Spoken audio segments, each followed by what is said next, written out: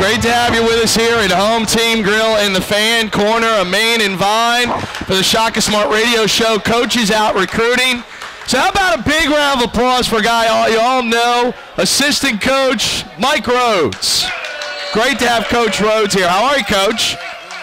Hold on a second. There we go. Good to go. How are you, Coach? Great.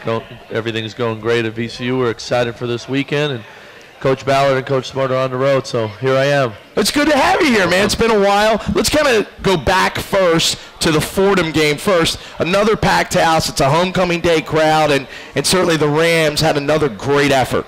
Oh, absolutely. It's a packed house all the time. What are you talking about? It's just what we do at VCU, and it's exciting for our players, our coaches, for everyone that comes in for the first time to see our program and our school. The excitement and the atmosphere, it's unbelievable. The comments we get when we're all over the country and people see us on TV about our environment and our arena is incredible, and we're excited about it. It was a great win, great team win. A lot of guys really stepped up. Guys came off the bench and really produced, and we had some guys shoot the ball better and so forth, and it was a great team victory. Yeah, a couple guys who had big games are with us here tonight. We're going to bring in a little bit Troy Daniels and Javante Reddick. Troy, of course, a huge night, 29 points, filling it up from outside. He likes those long balls. I think when he moves further back, he shoots better. And Javante, the further back he is.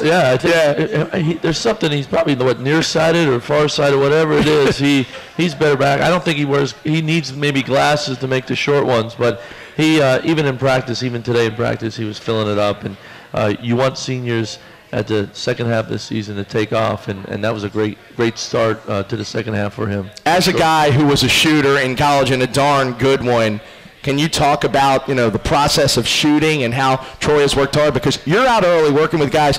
Troy's always the first guy out there. Oh, well, I think the number one thing is confidence, and he believes every time he shoots it, no matter where he's at on the court, it's going in. And that's the number one thing, is every time you shoot it, no matter what the result was the last time, is you think it's going in, and he has great confidence in himself, and then he knows everybody around him has great confidence. And the other thing, you work at it, and there's nobody, since we've been here 4 years, in the last 4 years, nobody's taken more shots in the gym without people around than Troy, and I think you see the results in games, and he's an incredible shooter. But not only that, he's turned himself into a better player each year, and that's a compliment to his work ethic and his approach to our team. No question about it. The other guy who's going to be joining us, Javante Reddick. He's the reigning Atlantic 10 Player of the Week. 4 straight double-doubles. He has been dialed in. And talk a little bit about Javante and the way he's performed these last few games. He just keeps getting better. He's becoming more confident as a basketball player. And people don't realize Javante hasn't played for a long time. He didn't start playing basketball at 8 years old and played biddy basketball in AU. He really got playing serious basketball in high school.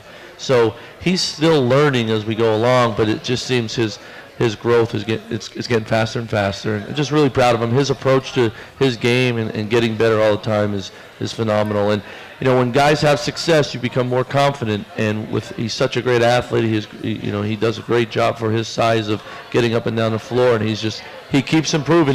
These two guys are a lot of fun to coach. They're very coachable. They listen. Javante finally understands that that he could be one of the best players around, and he's working towards doing that, and we see it at times, without a doubt. Well, we know it because he's seeing a ton of double teams, and he's had to get better because teams recognize him as a threat, especially in the paint. And talk about how he's worked, because he's constantly getting double teamed and working to make that move before the double team comes in. That's the greatest respect in the game you can get when the other coach's game plan is we don't have anyone that can guard you one-on-one. We have to do something different. We have to trick you to stop you, and that's a great compliment. To beat that compliment is you learn to play sometimes without the ball, and you move a little bit better without the ball. You count on your teammates. And one thing for Javante, if Troy's man leaves him to double Jude can throw it to Troy, they're not going to do that again. Right. And it's the same thing with some of our players. And and they play off each other. But Javante's done a great job of using his teammates with double teams and looking for the other big guy and some shooters on the outside. He's just getting better and better. I'm really proud of him. Yeah, here with assistant coach Mike Rhoades. I want to get your impression on some of the new guys to the program, guys that are stepping up in their first year. We'll start with Melvin Johnson, who, we know has a big personality. He's a big jokester, I guess, on the team, but he has no fear on the court. None at all. I always ask him, do you know that you're in college at VCU, or does he still think he's back in the Bronx? He just loves to play, but he's a competitive, very confident player, and you want guys like that. I don't think we can have 13 Melvins on our team, but boy, having a couple guys like him, it's just great for our team, great for our confidence, and he has really improved since we started. And he missed the summer, coming in late July, but he's done a phenomenal job of buying in. And he's been playing more and more because he's doing what Coach Smart wants him to do. And I'm really proud of him. He's a really good shooter. His stats don't show that. But one thing everyone knows, he can really score the basketball. He's wired to score. He is definitely not taking a shot he hasn't liked, I'll tell you that. You've been around the game so long. Is it fun when you see young players like Melvin slowly start to figure things out? Like it clicks, maybe not all at once, but they start. Obviously he's going to have to play defense if he's at the VCU, but he starts to figure things out, what level he needs to be at game in, game out. Yeah, well, part of it is we have great leadership. So it's not always the coaches telling them. It's Javante, it's Troy, it's Darius saying, hey, if you want to play more, you have to do this specific thing. And he's doing it. And his defense has improved a lot. No one ever has demanded him to play defense. He's been the guy always scoring 20, 25 points. And he can guard when he wants to. He can really guard the dribble, the ball, and he's done a great job of that this year. And now he's learning to play through screens and play off the ball. And he's really into it right now. He looks like he's having fun. And he had a hip flexor injury for most of the fall into the season, and that hurt him a lot with his growth. And we had to take him off the court at times. He didn't get as many reps. Now he's getting reps, and he's doing well in practice, and he's sustaining it to games. And he's going to get better and better. And the kid wants to win. He really wants to win. Sometimes he thinks, if I do this all the time, I'm going to win. He's learning to do it through a team now, and I'm really proud of him. No question about it. And you talked about guys that need to step up. With the absence of DJ Haley, Jared Guest, Justin Toyo, we're probably going to see a little bit more time. And they're two guys, again, that you are starting to see more and more development game in, game out. Yeah, those guys just need reps. They need reps. They need experience. The only way I always say about big guys, especially big guys, the way they improve the most is getting playing time, and they're in the heat of the battle. And I think both those guys are getting that now. They're getting a taste.